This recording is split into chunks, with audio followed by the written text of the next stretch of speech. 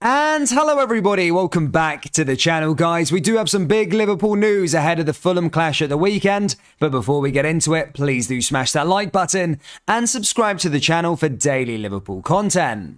The new Premier League season is just days away, with Liverpool kicking us off against Fulham at Craven Cottage. The Reds will want to hit the ground running and let momentum build after the win over Manchester City last weekend. Ahead of the clash in London, there is some big Liverpool news of which we would like to share with you.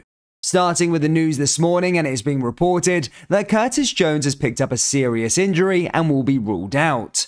The 21-year-old came on as a substitute in the Community Shield against Manchester City last weekend, but picked up a calf injury. According to The Athletic, the youngster will be out for up to 4 weeks and was even pictured in a protective boot.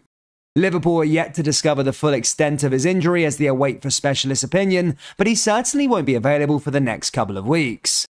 During today's training session, Tsimikas, Konate, Keita, Phillips, Kelleher, Ramsey, Jota and Jones were absent from training. Whether this is a sign for them being absent for the weekend remains to be seen, but all have been nursing injuries or an illness in Keita's case over the last couple of weeks.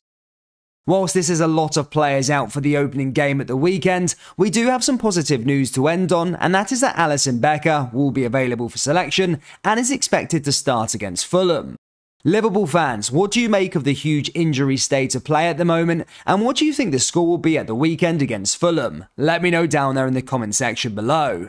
That brings us to the end of today's short update video, guys. Please do smash that like button and subscribe to the channel for daily Liverpool content. We have also released our Jurgen Klopp KFC t-shirts. They're now available on our website. Just go down into the link in the description or go to copiclothing.com. Thank you, and I'll see you all next time. Take care. Peace.